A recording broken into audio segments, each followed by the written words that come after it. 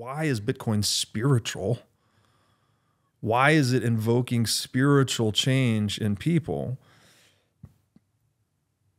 And it's a very difficult question to answer, but it's something like, it begs the question to me of how, because we ourselves are also complex adaptive systems, right? Just the individual organism, in addition to participating in the complex adaptive systems of the global economy, the global climate, right? Like everything we do, like we're participating in that ecosystem, or those ecosystems, if you will. And so it begs the question to me, how much are we integrated to both, these systems, right? Like economic systems, which is another way of maybe saying, like, how much are the pathways of individual character and moral development influenced by the incentive systems they inhabit? This is one area I think that Bitcoiners would agree strongly on, that incentives really matter, and they really shape who we are, and they really determine the shape of society and the way societies operate. It also kind of begs the question, to what extent are human beings core operating components of Bitcoin itself? So as you plug into Bitcoin, not just buying it and holding it, but really start to study it and try to live out the principles. As you start to study Bitcoin, we conjecture where it's going to go, right? Towards this world of the sovereign individual, less nation statism, less coercivism, more individualism.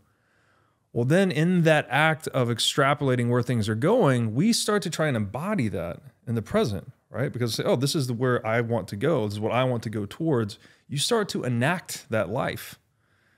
And when you start to enact that life, it seems like it takes you towards traditional value systems.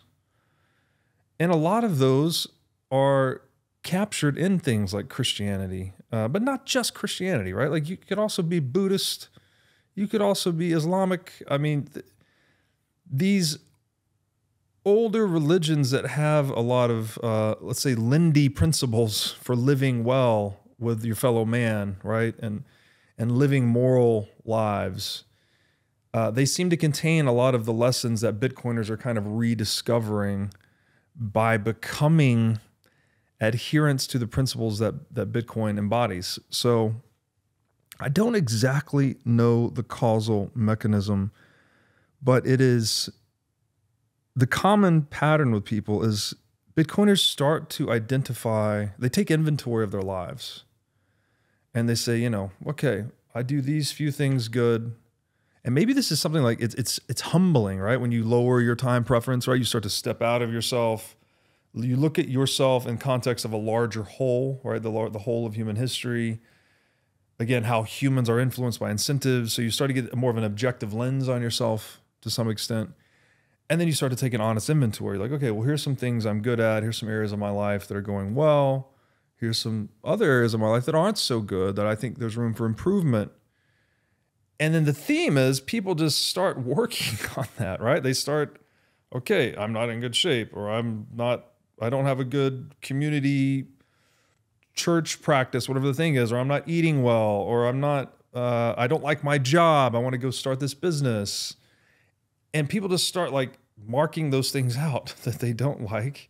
And they start adding to the list about the things of themselves they do like. So somehow Bitcoin encourages you as this sound savings instrument to just become more serious about self-development. Is that a product of just the freedom that Bitcoin is affording you by virtue of giving people more purchasing power and economic liberty? Maybe, but there's a lot of rich people in the world that aren't doing this, right? There's plenty of people with plenty of financial freedom that aren't following this same pattern. So what is it about Bitcoiners? Why are they having more kids? Why are they getting in shape? Why are they going back to church? Why are they, adopting ancestral diets? And again, it's something very interesting to think about. I don't have the bright answer for it, but it is probably the most fascinating aspect of Bitcoin.